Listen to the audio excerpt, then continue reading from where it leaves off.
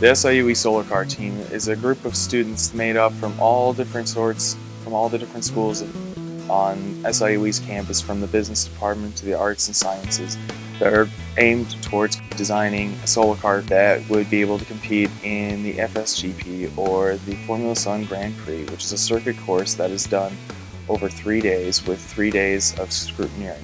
There are several different types of races. There are track races like the FSGP that will be going on this summer. There are also challenges.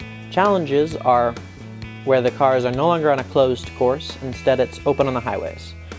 The Black Nova started off as a senior project design. There was a team of 4 mechanical engineers here that designed from the ground up our solar car frame and chassis.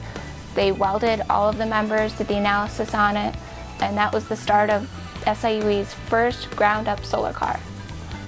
A solar car differs from a regular car in the fact that it really has no protection around it. It doesn't have bumpers, doesn't really have crumple zones. The frame itself weighs 90 pounds. The car, fully loaded with driver, weighs 610. We are pretty much limited by our motor to about 45 miles per hour. And if we get a new motor, we should be able to hit 65 or 70. The current Black Nova is almost complete. We need to finish wiring the solar array, wiring up the electrical systems, complete the body and canopy for the solar car, and after that we move on to optimization with the electricals and then new design prospects on the mechanicals.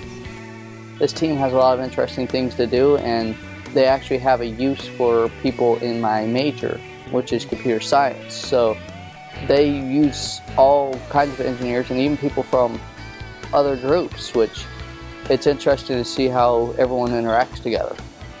Most people that start out here don't know how to solder, weld, anything like that. You learn all that here. So basically it's for anyone and you can do anything. You get to play with really cool materials: carbon fiber, Nomex honeycomb, Lexan, Kevlar, all kinds of really cool stuff that you just normally wouldn't have access to. Our car is unique in the fact that the solar array is completely student built, completely done by hand, and pretty much everything from this car is student designed, built from the ground up. It's really cool because this gives me a way to apply what I actually learn in my classes to the real world. We're really good at equations, we're really good at math, but this teaches me how to take all of those numbers and actually make them make sense. When you have limited funds, you have to go ahead and make use of your ingenuity, time, and hard work to get it done. And that's what we've done. A lot of nights where you sit there just scratching your head, staring at the drawing screen, math, car, broken parts, going, well, how did this happen? Or, didn't see that one coming. So you learn how to apply a lot of your theoretical math to real-world problems.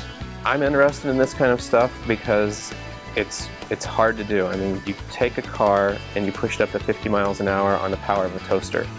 And it's kind of like Walt Disney said, it's just kind of fun to do the impossible. And if that's not impossible, well, I don't really know what is. It's about as hard as you can get to still make it possible. But it's the challenge.